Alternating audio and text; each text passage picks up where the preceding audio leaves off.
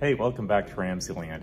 Today we're going to look at the double displacement reaction between silver nitrate and copper 2 sulfate. Check this out. So all I'm using for this reaction is a graduated cylinder with about 80 mils of distilled water, copper 2 sulfate, a dropper, a stir spoon, and a solution of silver nitrate. Now, you may remember a similar precipitation reaction that we did last week using silver nitrate in an aqueous solution of sodium chloride. This will look very similar to that reaction. Start by adding 4 grams of copper 2 sulfate to your solution and mix it until it's completely dissolved. Okay, once your copper sulfate is completely dissolved, I would add a little to a petri dish so you can add drops of silver nitrate to observe the precipitant in the petri dish as well. So just a little bit in here.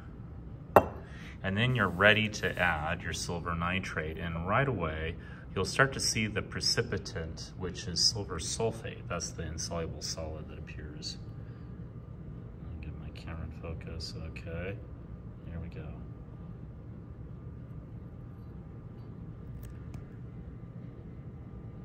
Kind of see it's kind of cloudy.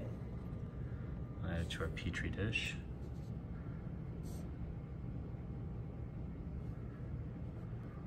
Look closely.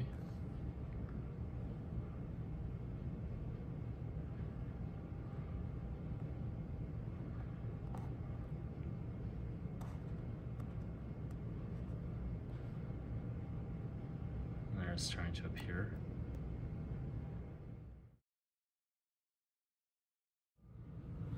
Okay, so what's going on in this double displacement reaction is you have an aqueous solution of copper sulfate that you're adding to an aqueous solution of silver nitrate. These are your reactants, and your product is copper nitrate and silver sulfate.